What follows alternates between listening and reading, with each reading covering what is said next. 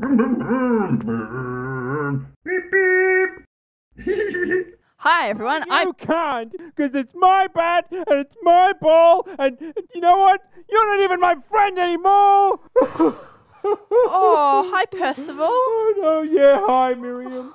What's going on? Oh, you know, it's only Scruff and Chick and Bubbles and Reg and Jazz and... Uh-huh. Ah! Oh, right. Well, I mean, we were playing with my bat and my ball, Mm-hmm. but they weren't playing by the rules. Aww. Yeah, and I do not play with anyone who doesn't play by the rules. So what I'm going to do, Miriam, is I'm going to take my bat and my ball, and I'm going to go home. Ma!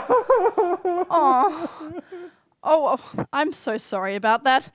As I was saying, I'm Miriam, and that was Percival. Well, today we are going to be looking at a true story from the Bible about what happened when a good and religious person met Jesus. But first, let's meet a person called Rudiger. This is Rudiger, and Rudiger was a very good person. At school, Rudiger would always help his teacher with anything they needed. Can I carry, I'm going to carry your bag, and I'm going to carry this, and I'm going to carry this bag as well. I'm going to help you. Okay, I'm going to help you. I'll take these over here. Yeah. And whenever there was a test on at school, Rudiger would always get top marks. Rhinoceros. R-H-I-N-O-C-E-R-O-S.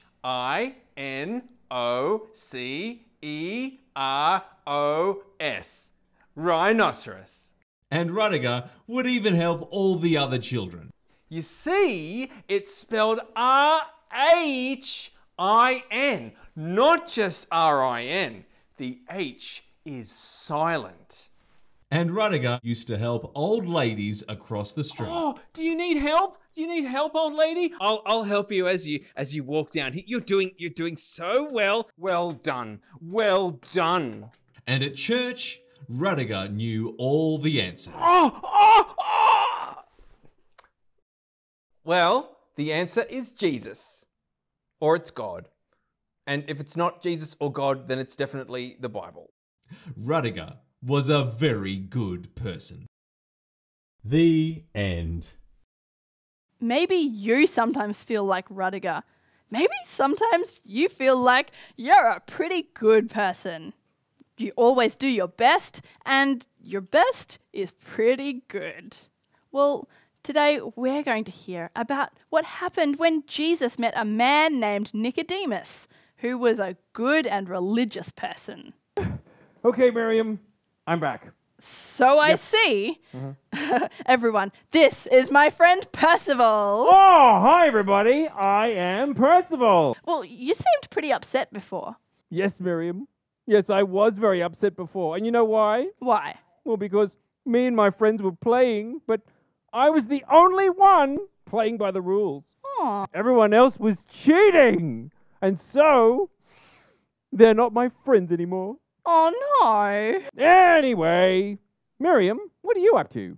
We are about to watch a true story of what happened when Jesus met someone who was a good guy. A good guy? Yeah. Hey, he sounds like my kind of fella. Yeah, I bet that Jesus shook his hand and said, "Congratulations, son, for being such a top bloke." Well, how about we see, hey? How can people be made right with God? Maybe by being good? Maybe by being religious. Do these things make you right with God? Can we be good enough for God?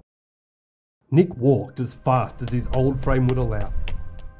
It was dark out, and he wanted to get to the house where Jesus was staying as quickly as he could. He saw the light shining from the window. He knocked and waited as he heard footsteps approach.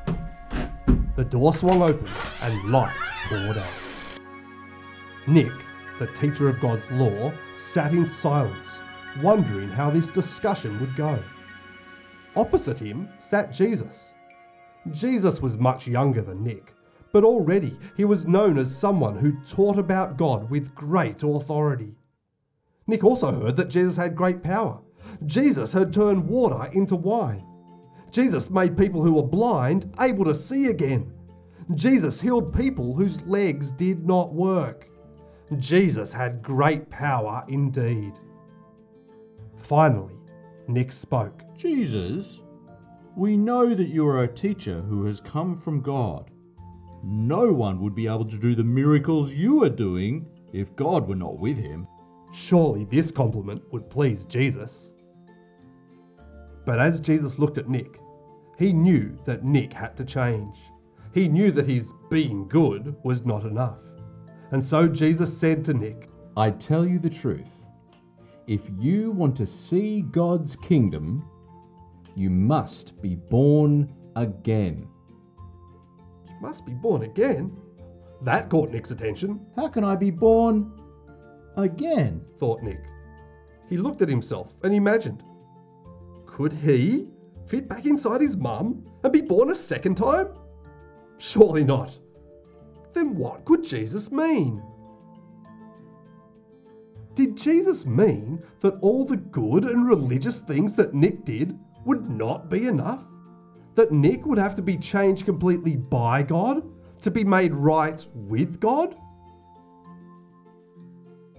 Jesus went on to say, For God so loved the world that he gave his only Son, that whoever believes in him will have eternal life in his name. A short time later, Jesus, God's only Son, was killed on a cross. This is what had to be done for people to be made right with God.